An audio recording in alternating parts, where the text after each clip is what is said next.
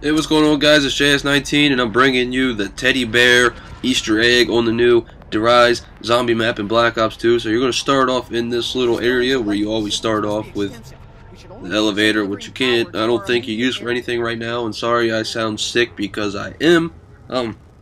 So you only got one place to go, really.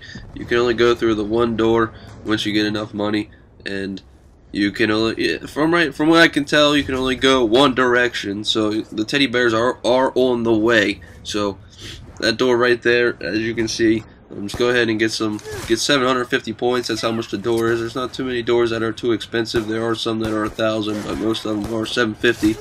So I have 930. I will rebuild the barrier to get some more points, and I will continue through the door. Go through the door, make a left. Then you're going to go to the elevator shaft, make a right, and drop down this little hole to the stairwell. You're going to drop down one more, then you're going to head towards the escalators, and here's your first teddy bear.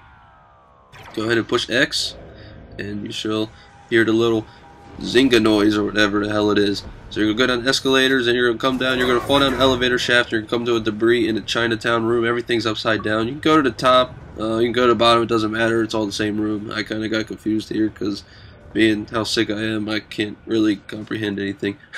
But go ahead and go up this little ramp if you drop down, and your teddy bear is going to be over here in the corner in the dark. Go ahead and push X.